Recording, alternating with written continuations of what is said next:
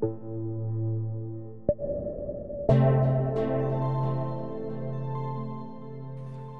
the massive wood, there is the construction material Holz 100, wood 100, that was developed by an Austrian expert who, well, he worked in the forests as a forester for, I don't know, 20 years maybe, and then he went into building, and he developed a very, very nice system that actually came to him in a dream.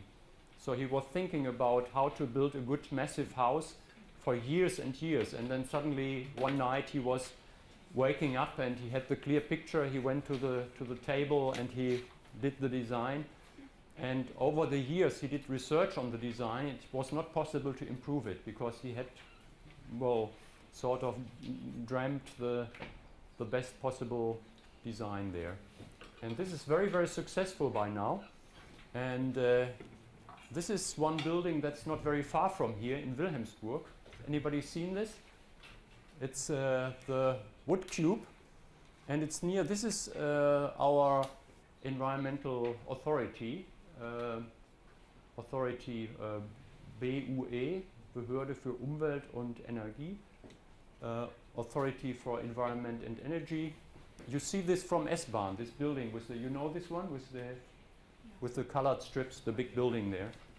What is, by the way, having a lot of mistakes ecologically. And this is the Wood 100 building. So if you like to have a look, this is like 36 centimeters or something of pure wood, and no liners, and this is very well insulated and so on. I've been in there.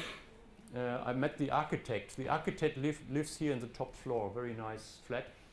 And I was once invited there for breakfast, and it's a very pleasant house.